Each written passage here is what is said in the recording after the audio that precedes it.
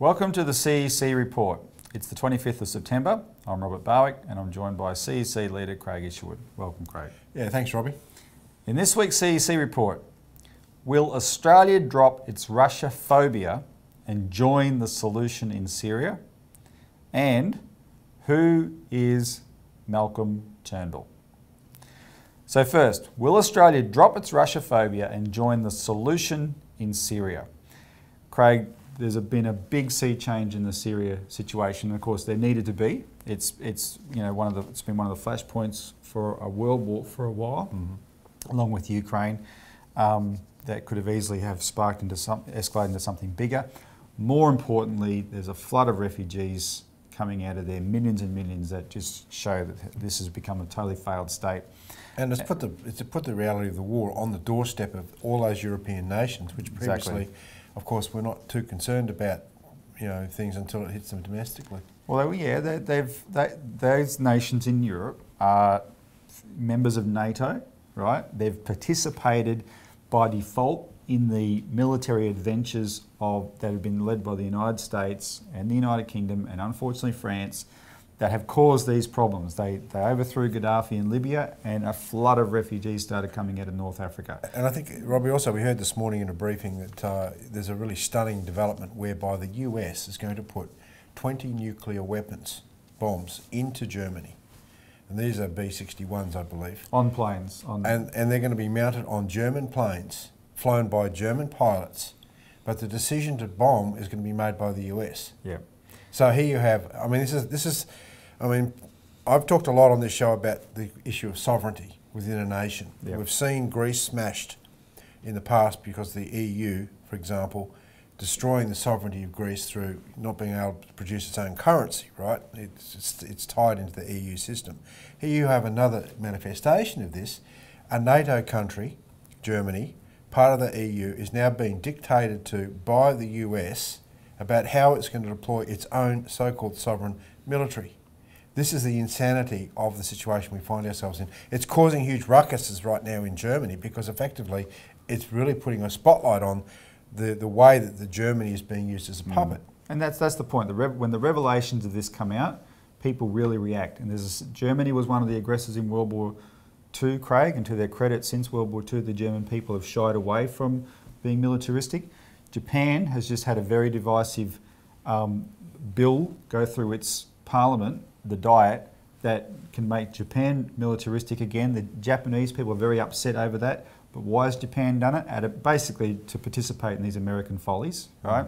And you've also got the issue now that Merkel's coming out because Germany is accepting so many refugees. She's saying now that the West has to collaborate with Assad in order to solve the problem in Syria. Well, that's the point. So that what you're seeing, Russia made a move. Russia said, okay, because Russia was looking at the situation in Syria and saw that ISIS the more America supposedly fought ISIS with our support, the more ISIS got strengthened. Which, right? of course, the truth of the matter is that Obama was using ISIS as a means of trying to smash Assad. Exactly. So the Russians thought, if we don't do something, Damascus will be overrun by ISIS. And so they said, okay, they made a noise, we're going to get more involved here. And there was this huge reaction. But the more the Americans and the British have complained about it, they've been isolated because what you just said about Merkel, the European countries that are being flooded with the refugees coming out of Syria, they're saying, no, something does have to be done. And this agenda that we've put first for many years of toppling Assad, that isn't working. That's caused this problem. Here's ISIS is the actual problem here. Let's work with Russia and by default Assad to actually defeat this ISIS threat once and for all. And that has shown up the US side, right? But it's changed. So Russia's move has changed the whole dynamic. And that's a big deal when European countries that are actually NATO members and therefore by default been involved in escalating a tension against Russia are now saying, well, we think we need to work with Russia. And it's isolated Obama and it's isolated the British. Well, it's isolated him so much, Robbie, he's had to come out and actually dump this idea of regime change with Assad. And see, it's also, because of the strategic changes in Syria, you're going to see a meeting come up on Monday this week between President Putin and Obama, which is the last thing Obama has been wanting to have on his agenda. But the strategic situation has changed so much in Syria that that's what's actually Obama's had forced upon him. Now, Lyndon LaRouche has made some recent comments about the nature of Obama. I mean, this guy is a narcissist. You've seen what he's been able to do. He's been promoting war left, right and centre over the entire term of his presidency. And Mr LaRouche makes the point you can't underestimate the sorts of dangerous tricks that Obama can get up to, like creating other wars. Now, that is a worry, because you look at Obama and you realise that he is like a cornered rat. He's in a very, he's put in a position he doesn't like to be there, so he may lash out and do something which is completely off the planet, but within the country. And he doesn't have to be re-elected. It's all ego-driven now. That's right. And this can be a real problem. But just to put some meat on those bones, so the big shift happened this week from the American side. That's the sign that America was seeing, okay, and when I say America, it's America and Britain actually, that they're sort of peas in a pod on this. So the first thing that happened was Obama got his Defence Secretary, Ashton Carter, to call the Russian Defence Minister, whose name is Sergei Shoigu, and that was the first military-to-military contact at that level since April 2014. So for almost 18 months, the two militaries haven't been talking. The foreign ministers have been talking, but if the militaries aren't talking, there's a huge scope for mistakes to be made, right? Where actions on either side can get misinterpreted. And it wasn't the Russians who broke off the contact, it was the Americans. So the fact that Obama did this was because when he's seeing his, NATO allies abandoning him, he realised, well, something's got to shift. And then, as you said, he's now agreed to meet Putin. But we know that that's been forced on the British and the Americans. We'll talk about the British more in a minute. That's been forced on them. And you have to expect that they're going to try and pull some shenanigans to get in their mind, because they're not interested in solving the Syria problem, Craig. They want the balance of power back in their favour. So we'll have it. Just one other thing that's happened though before we take a break, just that's contributed to a shift in Obama, is that he's now mired in a scandal, his administration, that is almost identical to Bush and Cheney's weapons of mass destruction lies, because CENTCOM, which is the Central Command, the US military is divided up into the commands that govern the different regions of the world. CENTCOM analysts have complained to the Pentagon Inspector General of Intelligence that the intelligence that they've prepared about ISIS in Syria and Iraq has been changed as it's been gone to the White House, right? So they've said, here's the real situation on the ground with ISIS. When it gets to the White House, it's been turned into, we're winning the fight against ISIS. And the intelligence has been faked, right? And in fact, there's a certain irony here for those who are old enough to know. One of the ways that one of the things that's been governing this cooking up of intelligence is they've interpreted success in Iraq and Syria against ISIS by body count. In other words, the more of ISIS they kill, that's the more successful they are. And Craig, this is a throwback to Vietnam, because Robert McNamara, who was the Defence Secretary under Johnson, he used this method to pretend they were having success in Vietnam, which got him more and more mired into Vietnam. And he got the name Body Count Bob, right?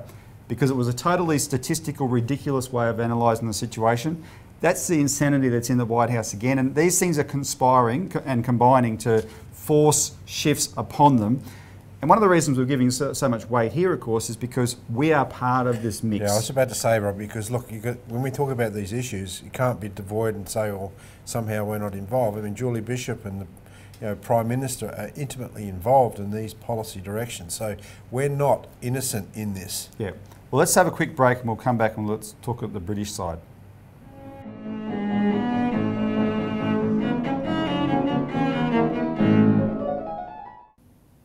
Welcome back to the CEC Report, where we're discussing, will Australia drop its Russia phobia and join the solution in Syria? Now, Craig, one of the reasons we know that there's an intention by the Anglo-American side, even though they're being forced to concede to some of the things that Russia is doing because Russia's getting European support for it, their side intends to sabotage this, is because of the shenanigans in the United Kingdom. The Prime Minister of the United Kingdom, David Cameron, is still pushing ahead to try and get Parliament to authorise military action in Syria. Now, the last time he did this was 2013, and the UK Parliament voted it down.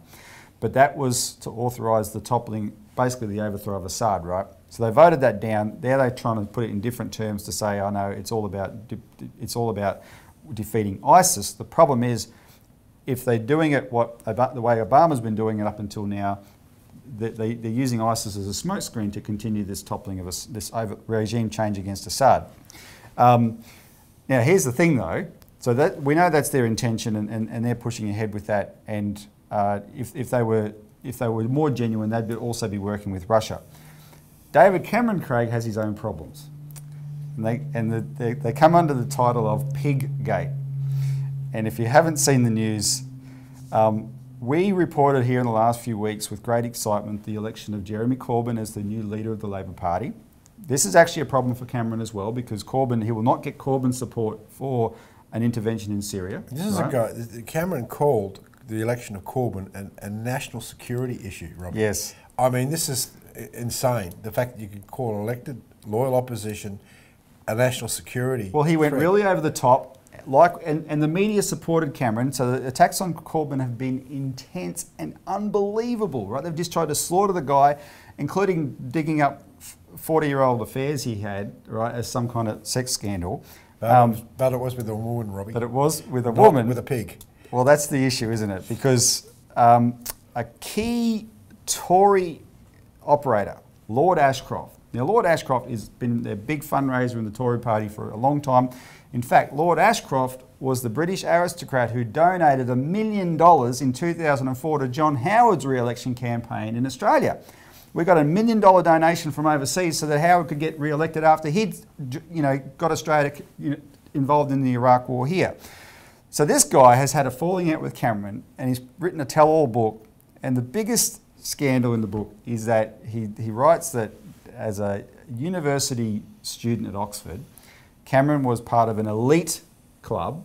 So you could forgive him for, people do stupid things as young people, but the point is, as a British class society, Craig, whatever they say, it's entrenched, right? And this is how it gets entrenched. And when the elites send their kids to Oxford, they want them to come out even more elitist. And part of this, they had this dining club, and David Cameron reportedly committed obscene acts with the head of a pig, right? And so no one has been able to eat bacon ever since this news came out in the UK. It's called Piggate, isn't it? They're calling it Piggate. Anyway, people might have known something about that. However, it's much more important. That's one thing. It puts a different complexion on the attacks on Corbyn. It means David Cameron is now under attack because there are certain factions in the UK that necessarily don't like the direction the Cameron government's taking. And they also see that the Corbyn factor is such an important influence now in determining which way the UK is going, that they're freaked out that this old method's not going to work anymore. And so one of the other revelations in the book, though, this Ashcroft book, is that Cameron misled Obama on Libya. Now this is key, Craig, because regular viewers of our program would know we never talk about America as the big dominant force in the world. It's always British America, because Imperial America is just copying Imperial Britain. Is that a bit like how Tony Blair misled George Bush? It's the same thing, exactly the same dynamic. Yep. It's the British who are the masters of imperialism. America, since World War II, has been utilised by the British to continue the imperialism that, frankly, is operating is directed from the level of Wall Street and the City of London banks. So this is key, because Libya was fine until they went and overthrew Gaddafi, brutally murdered him, and then look at the mess coming out of North Africa now. That was the first wave of refugees hitting the Europe, and this is a big deal for Lord Ashcroft to say, well, Cameron just put the fix in on this to get Obama, make sure Obama got involved, right? So it's damaging Cameron no end, right? And so that the imperial faction in the UK that are trying to keep pushing this regime change agenda and use Obama to do it is actually severely weakening. Now, what I want to report now is that in terms of getting parliamentary authorisation for an attack on Syria, the Labor Party has already started circulating a statement. There'll be a Labor Party conference next week in the UK, and the statement is, this is what their wording of their statement, that they're calling on Parliament to consider in military intervention in Syria. That they say, conference believes the Parliamentary Labor Party should oppose any such extension into Syria unless the following conditions are met. Clear and unambiguous authorisation for such a bombing campaign from the UN. That's code for Russia and China have to approve, right? Well, that's the way, Robbie, just quickly, you know, sanctions, wars, anything has to be approved by the United Nations, but you've seen this usurpation of this whole process by the US and the UK for many years now, particularly the sanctions on Russia. And that's how the Iraq War came about, that's right? That's right. They call for a comprehensive European Union-wide plan is in place to provide humanitarian assistance to the increased number of refugees that even more widespread bombing can be expected to lead to. Such bombing is exclusively targeted at military targets directly associated with Islamic State and is not aimed at securing regime change in Syria. And then any military action is subordinated to international diplomatic efforts, including the main regional powers, to bring the Syrian civil war to an end. So I've just paraphrased that a bit. So Craig, just briefly, the question for us as Australia is, are we going to, we've Abbott, first under Rudd actually, and then Abbott and Bishop, we've done the bidding of the United States and Europe and the British on Syria, and we've helped them stuff up the situation there, frankly. We've now got a new Prime Minister that's coinciding with these shifts. Question is, what are we going to do? Are we going to assist with the real solution or assist the Anglo-Americans to sabotage it? We should withdraw from the entire process, Robbie. Look, we don't need to have, as a sovereign nation, our noses stuck so far up the rear ends of the US or the UK. What the hell are we doing here? Is this another Gallipoli event? I mean, what? It's the same issue. Why is Australia, population 23 million in this area, involved in all these things? Right, it's because we're used as like Julie Bishop, the Deputy Sheriff of the UK, the British system, in order to enforce policies, and we're the willing dupes because of this. And for 100 years we've been cannon fodder. This is an issue of sovereignty, Robbie. Come back to the issue. And a lot of people don't understand this. And I had discussions on a TV program this last week exactly about this issue. People want to gloss over it. National sovereignty and the provision of sovereignty for nations is the structure by which you build a nation. Right, if you destroy that or you play it down, you destroy the capacity to actually build the sort of economy that you need within inside a nation. And what is happening is that, of course, we've never become a sovereign nation state. We're simply an extension of the British Empire in the form of a self-governing colony. Go back and read our constitution. It's never been transformed into being a sovereign nation state. And consequently, our whole system of governance is directed from that point of view. So you've got foreign minister after foreign minister after foreign minister racing around the world, sticking its nose in Ukraine, in Syria, and all these places with some sort of authority when we're not even a sovereign nation state yet. Yep. Now, and that's how, I mean, we're actually looked at correctly as a joke amongst a lot of the major players in the world today, because who the hell are we actually to do this? We have no authority, but we seem to stick our nose in where it's not wanted all the time.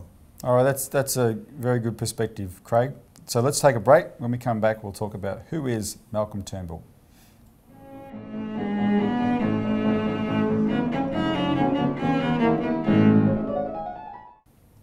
Welcome back to the CEC Report. Finally, who is Malcolm Turnbull?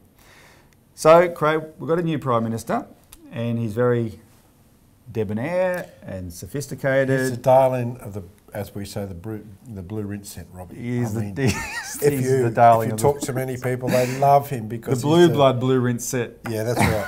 He's like the boy or the son that many people didn't have, right? And he's been playing that card actually since day one of his prime ministership. But there's much more sinister stuff, I believe, behind his. Well, let's do a background. quick CV, right? Just to highlight some of the things, because he had a long career before he got into Parliament, and it defines who he is in our view. So, first of all, this is not unique about him, but he's one of them. He's a Rhodes Scholar, right? Now, what's a Rhodes Scholar? Well, when you're picked to be a Rhodes Scholar, you're usually a student, so that doesn't mean you're some kind of world mastermind at that point, except you're picked to be groomed to be one, effectively. The Rhodes Scholarship is run by the Imperial faction of the United Kingdom. Cecil Rhodes, who set it up, was a racist, misogynistic pig, right? And in fact, his driving ambition was to, as the British Empire was starting to give way to the rise of the United States, he was determined that to keep the British Empire going as the dominant empire in the world, including reconquering the United States, right? Anyway, so they set up this Rhodes Scholarship, and so they get these young guys and take them to the UK and they drill them in their world outlook. So he's that. His career was really launched, right? What put him on the path to absolute success was when he was the lawyer for Kerry Packer. And he was the lawyer for Kerry Packer at a time where one of the biggest cover-ups in Australian history occurred. They had the Costigan Commission, which was the Royal Commission into the Ship Painters and Dockers Union. It was about drug running and organised crime and racketeering operating through that union. But Frank Costigan, the fearless commissioner, he identified a person as the Mr. Big of this scene that was identified by the code name Goanna, right? And the Goanna was Kerry Packer. And Turnbull wrote Kerry Packer's statement admitting to being the Goanna, but denying all the charges, etc. Turnbull was right in the mix of this, trying to stop this thing from going anywhere. It didn't go anywhere because Bob Hawke got elected and immediately shut it down, declared Kerry Packer to be a great Australian. They shut down the commission. There's about 6 volumes of evidence of that commission, Craig, that are sealed to this day, right? But when Frank Costigan died a few years ago, he went to his grave saying he had no regrets for going after Kerry Packer. We're supposed to believe it was all fictitious, all based on nothing. Well, he had a different perspective, right? So that's interesting. The next major thing we want to highlight about Turnbull is he was a partner of Goldman Sachs, the most powerful investment bank in the world. He actually brought Goldman Sachs to Australia, right? So he was the managing partner from 1997 to 2001 of Goldman Sachs Australia. That's how he made his fortune. Goldman Sachs was described a few years ago by Rolling Stone magazine, Matt Taibbi, as like a vampire squid which has its tentacles wrapped around the face of humanity, relentlessly jamming its blood funnel into anything that smells like money. And that was put in the context of Goldman Sachs is the leading carbon trading bank in the world. But it's a scam. Carbon trading is a scam. They're just using it to rip the public off, right? Speculating on carbon like they speculate on everything else. And then it's no surprise, therefore, from that involvement that as a minister, when Turnbull got involved in the Howard government, we know what he is now, but he's got green fascist streaks all through him, and that was shown in the Murray-Darling. Because as the Minister for Water, he shut down the Murray-Darling Basin he's supposedly a Republican, but he applied the Ramsar Wetlands Treaty, which was Prince Philip's World Wildlife Fund's first achievement, this Ramsar Wetlands Treaty in the late 60s. He applied that to Australia to shut down irrigation in the Murray-Darling Basin. Yeah, we've got plenty to say about this, Robbie, in our publications, but I think this is the key, is that you have the December Paris meeting of the IPCC coming up. There's enormous momentum building so that they don't make mistakes of the same Copenhagen conference, which was a disaster. Now, you know, you've got Malcolm Turnbull, who is very pro-green. We played a crucial role several years ago in overturning him and getting Abbott elected by putting a focus on this. So it's coming back around to the same fight again. This time it's more serious. Yeah, and there will be consequences if they do achieve a global treaty there like they intend to, and Turnbull will sign us up to that. So we have to stop that, but we've run out of time for this show. So thanks for tuning in. Tune in next week for more of the CEC Report.